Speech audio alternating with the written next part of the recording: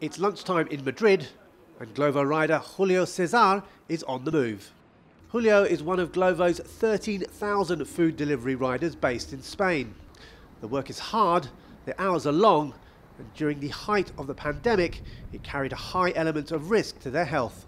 But throughout the lockdown, the riders were out on the streets delivering food, whilst the public were confined to their homes. Now, the Spanish government says it wants to protect the rights of these food delivery riders, so they've announced a plan that will make them employees of companies like Deliveroo, Uber Eats and Glovo, and that'll mean they'll be entitled to things like paid holidays and sick pay. It will mean extra costs for the delivery companies, and for riders like Julio, those extra costs will eventually affect him and his fellow riders.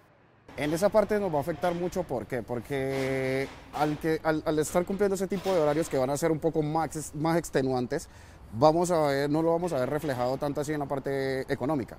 Entonces, vamos a trabajar más y vamos a ganar menos. Entonces, ese es el punto que nosotros decimos, nos va a frenar demasiado.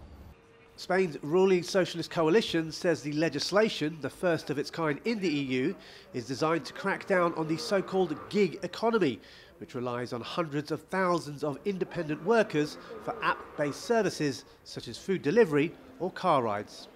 The government has a strict way of looking at this. They're not open to listening, working with the platforms and finding a solution, which for us is looking for a way of maintaining flexibilities, but giving the workers more social rights.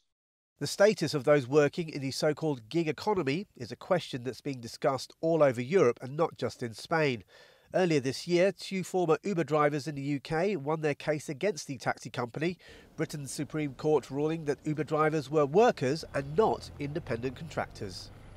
Todo apunta a que se va a producir ese efecto dominó y en breve otros países de la Unión Europea pues optarán por decisiones parecidas a las que se ha adoptado por parte del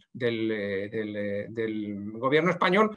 For riders like Julio, even though they welcome the extra job security the new legislation is supposed to give them, many will be reluctant to lose the freedom and flexibility that they currently enjoy.